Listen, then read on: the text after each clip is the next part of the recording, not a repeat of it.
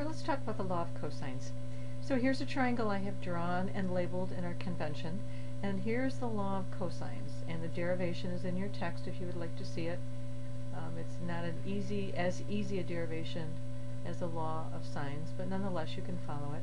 So it says that c squared is equal to a squared plus b squared minus 2ab cosine gamma.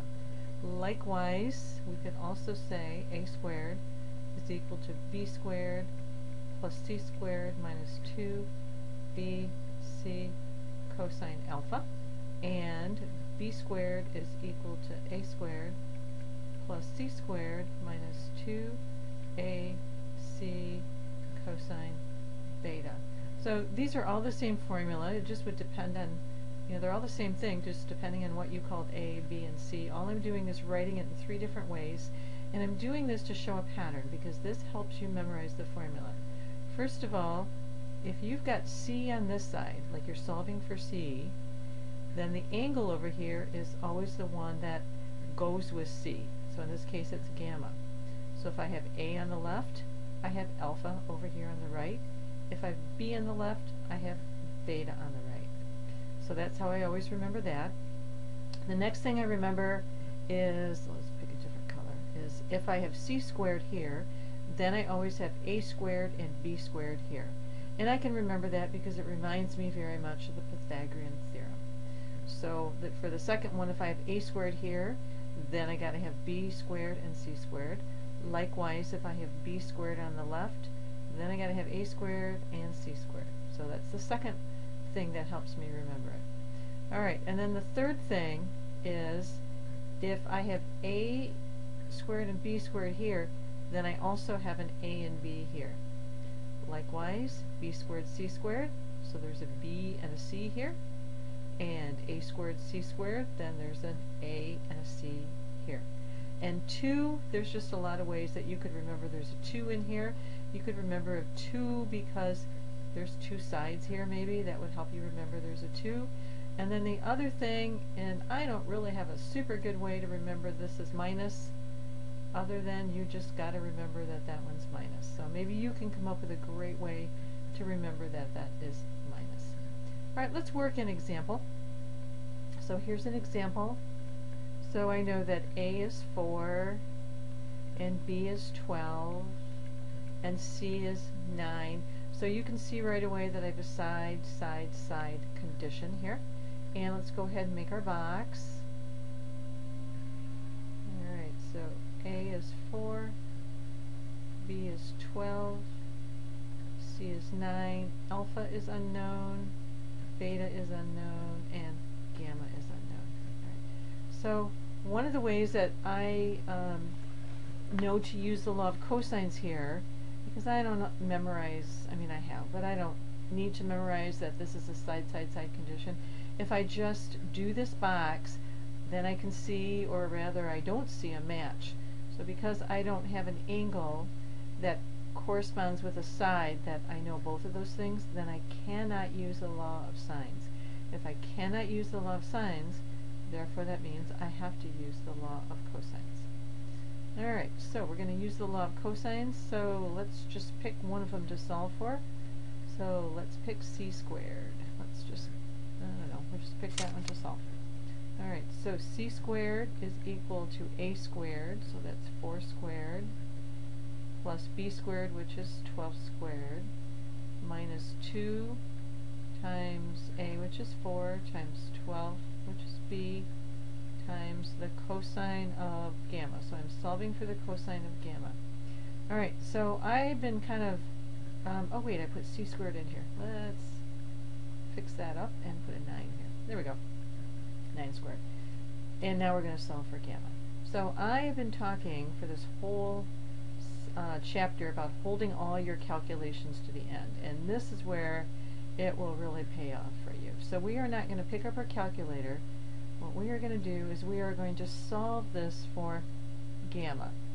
Alright, so I'm going to subtract 4 squared and 12 squared simultaneously from both sides.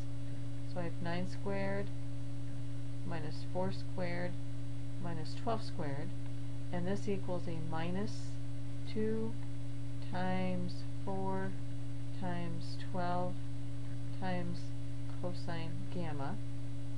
Okay? And now I want to divide both sides by a minus 2 times 4 times 12. And so now I am left with having to erase is what I'm left with. Let's erase our formulas here. You already have them written on your paper. And make us just a little bit more room here. Alright, so now I'm left with working up here.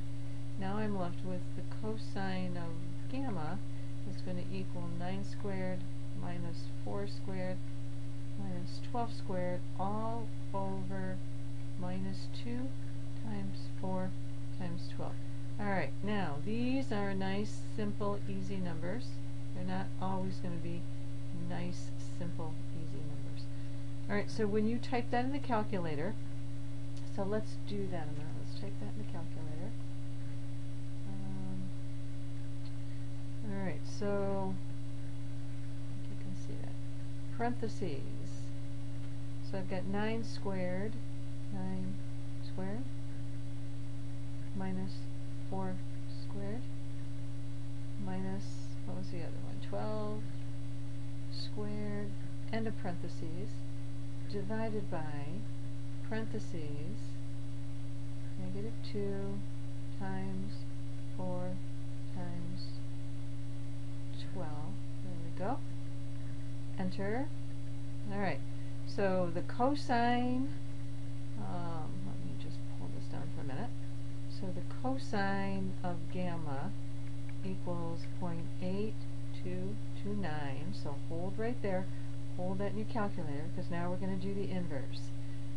Actually, let's sketch it on paper first. So gamma is going to be equal to inverse cosine of 0.8229. Alright, so keeping all those decimals, see all those decimals right there? This is what you're going to do. You're going to go second cosine, so there's your inverse. And before I get further, let me just make sure I'm in the degree mode. Yes, I am. Okay.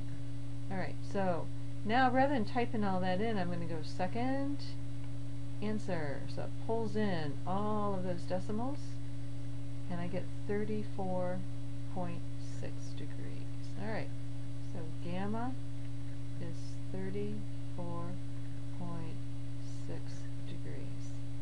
That's the law of cosines, and that's how that works. Alright, so let me fill this in. What do we say? That was gamma, right? So 34.6 degrees. Okay, so now at this point, looky here. At this point, you got to match, don't you? If you wanted, you could use law of sines to then get beta, and then of course add the two together, subtract from 180 to get alpha. Caution, caution. If you use the law of sines, you have to check for the ambiguous case. Okay, it's law of cosines, you don't need to do that. Alright, so that's the end of this example.